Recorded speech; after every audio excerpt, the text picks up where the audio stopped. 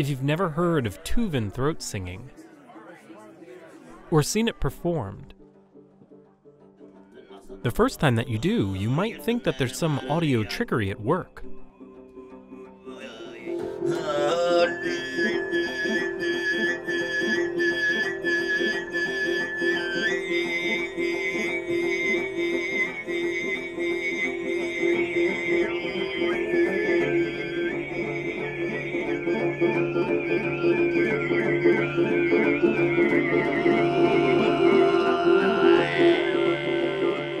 But the singers in the band Alash produce transcendent sounds like these solely through the mastery of bioacoustics.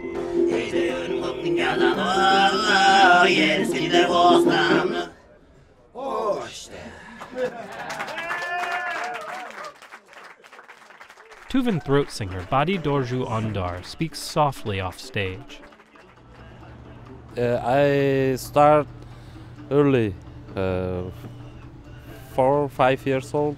You're about to see the first child from Tuva to perform here in the United States. For those of you who don't know, Tuva is a country located between Siberia and Mongolia. And the people there have this uncanny way of singing two notes at the same time.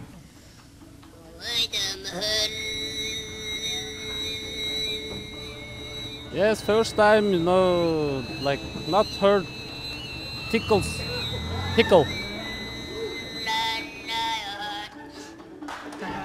So what's Body's secret? Yes, I listening and try more. Yes, every day I try. It's a bit more complicated than that. Just ask the band's manager, Sean Quirk.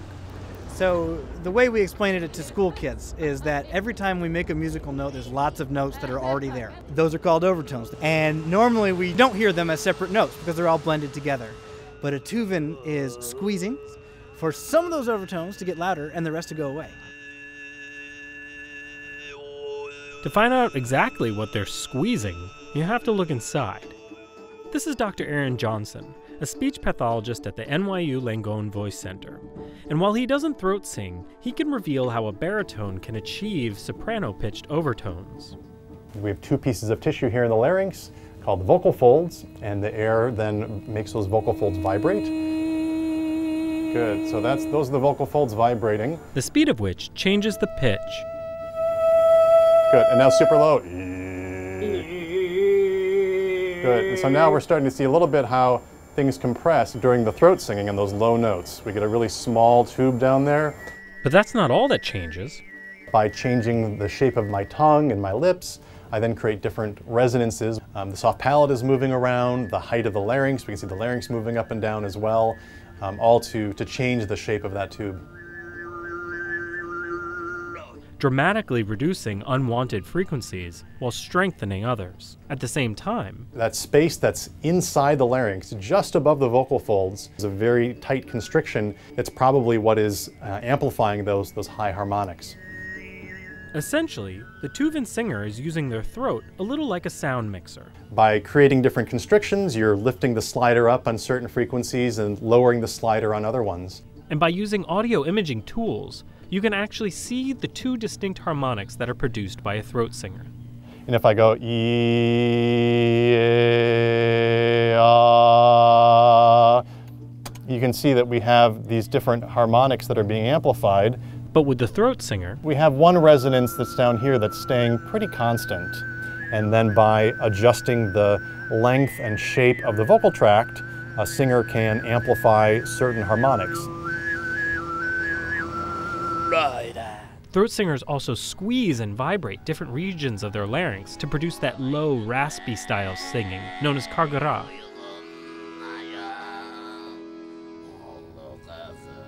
These pink tissues, kind of bulges above the true vocal folds, are the ventricular folds, also called the false vocal folds. Those aren't designed to vibrate in a regular way, so you're getting some irregular vibrations with those pieces of tissue that causes that scratchiness, that noise.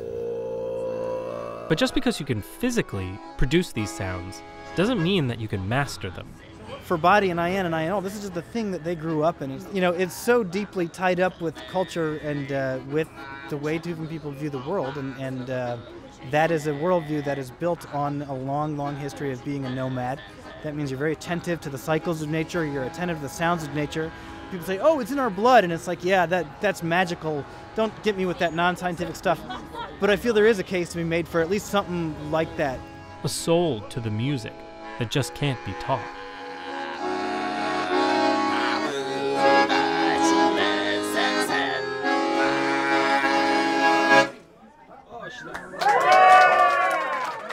For Science Friday, I'm Luke Groskin.